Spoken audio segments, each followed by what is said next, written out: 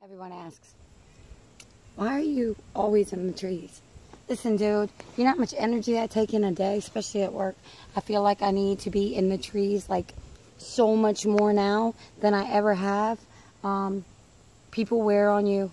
Trees ground me to Mother Earth, and I feel safe and secure. In a tree, I already know my fate. Either I'm going to hold on for dear life, or I'm going to fall. So I hold on. I guess you could use the same terminology in everyday life. You better hold on with everything that you have. Use every strength, every power, every muscle in your body to stay alive, or you will fall. And the climb, it's always well worth the fucking struggle, the pain, the gain. So I'm always happy in the trees.